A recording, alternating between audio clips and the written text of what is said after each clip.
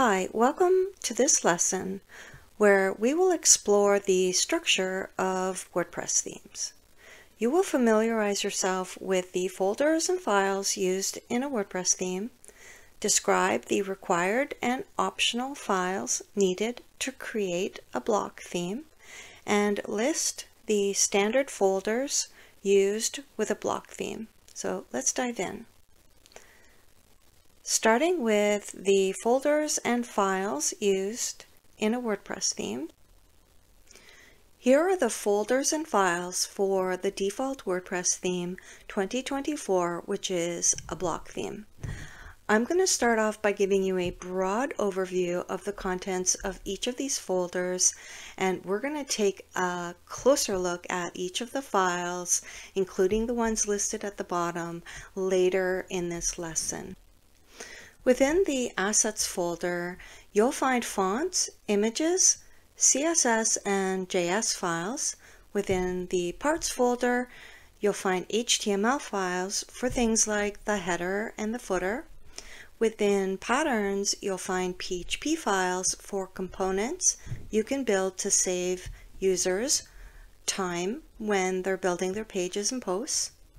Within Styles, you'll find JSON files, which offer the user variations on their site's global styles. And finally, within Templates, you'll find HTML files for generating pages and posts. Now let's take a look at the required and optional files needed for a block theme. Here are the two necessary files, style.css and index.html. The style.css file is the main style sheet and is required for configuring theme data such as name and description, and it's also handy for adding custom CSS. The other required file needs to be in the templates folder, and it is index.html. It is the default fallback template, and it's necessary for WordPress to consider this a block theme. Next, we'll take a look at the list of optional files. The functions.php file is automatically loaded by WordPress after the theme is initialized, and this is a good place to run your custom PHP.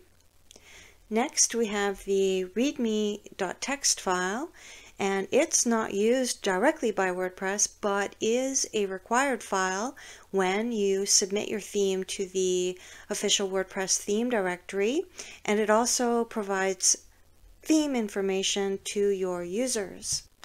Next, we have the screenshot file, and it is recommended to use a dimension of 1200 by 900. It's an image of your theme. It's used to display your theme when people navigate within the WordPress admin. If they go to Appearance Themes, then they'll see the screenshot there. And it's also used within the WordPress theme directory if you choose to submit it there. And the file format can either be PNG or JPEG. The last file we'll look at is theme.json, and it is your site's configuration file for mainly settings and styles that integrate with the user interface.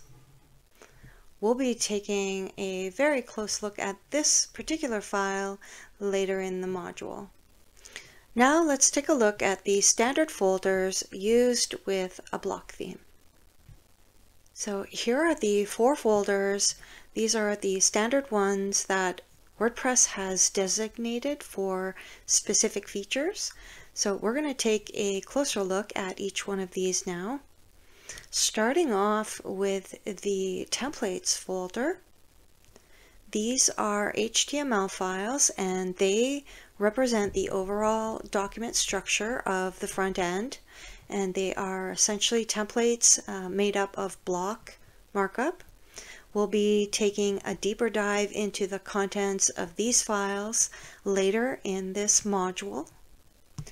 Next, we'll take a look at the styles folder, and you can see these are JSON files, and each one of these represents a different style variation, so users can pick the colors and fonts, just the different look and feel that they want for their website. We'll discuss these in more detail within the Intermediate Theme Developer Learning Pathway. Next, we'll look at patterns. So patterns are reusable components, and they're made up of one or more blocks that users can insert within the site editor.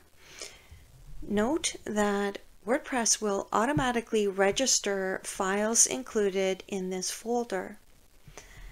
Patterns are also covered in much more detail within the Intermediate Theme Developer Learning Pathway. And the last folder is the Parts folder. And these are smaller sections that can be included within top-level templates. And often this will include things like headers, footers, sidebars. Now this concludes the overview of the structure of a WordPress theme.